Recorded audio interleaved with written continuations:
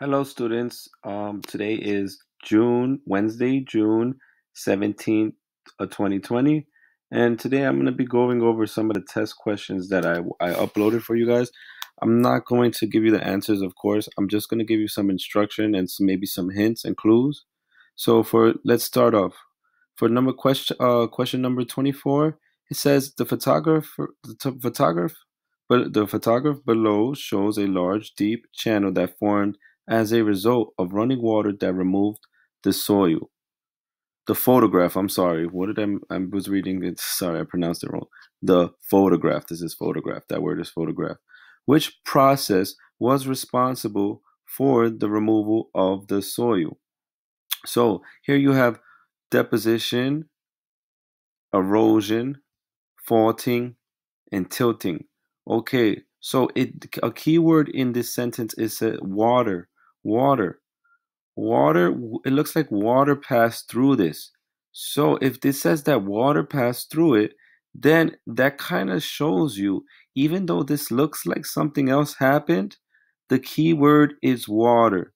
So I wanted you now to use the word water to figure out which process might have occurred that led to this transformation of this rock or soil. Okay, let's jump into the next question.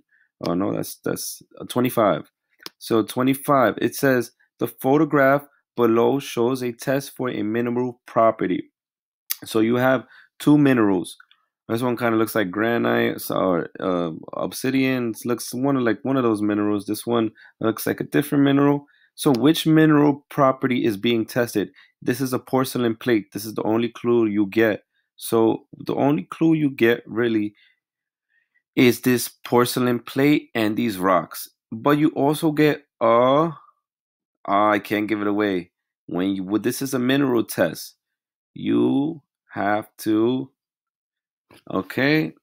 I would, if I was you, I would search. If you're not really sure, I would search these words in Google, and then that'll give you the answer right away for this. This is one mineral test using a porcelain plate, and that's all you have to put, and it'll give you the answer right away.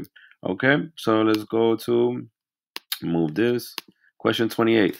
Which diagram represents folded rock layers? Folded. What does it mean to be folded? I'll show you a picture of a folded rock layer. If you want to know, how do folded rock layers look? There you go. There you go. So next that should be easy. Last one.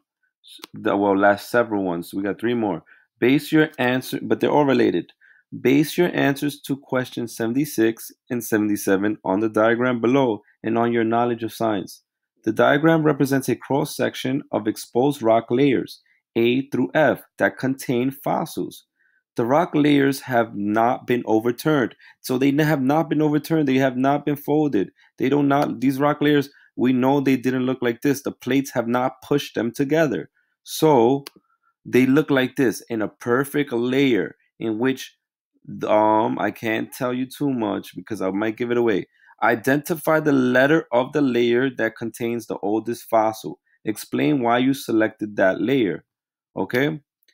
That's 76. Where's 77? So this is 76. So you have to explain which layer is the oldest, basically, for 76. So for 77, explain why the study of fossils is important to scientists. Why is the study of fossils? Why do we need to learn about fossils? What can they tell us?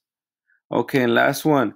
Describe the best method for separating small pieces of iron from a mixture of sand and iron when the particles of sand and iron are identical sizes. So if you have sand, let's say if you have sand and diamond, well, perhaps you wouldn't find diamond so small as sand. But let's say you have sand and gold. Gold, definitely you could find as small as sand.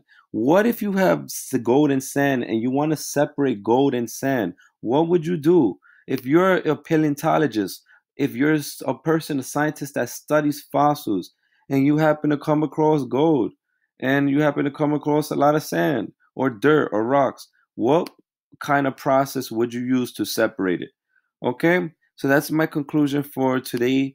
This was all the questions I gave you guys.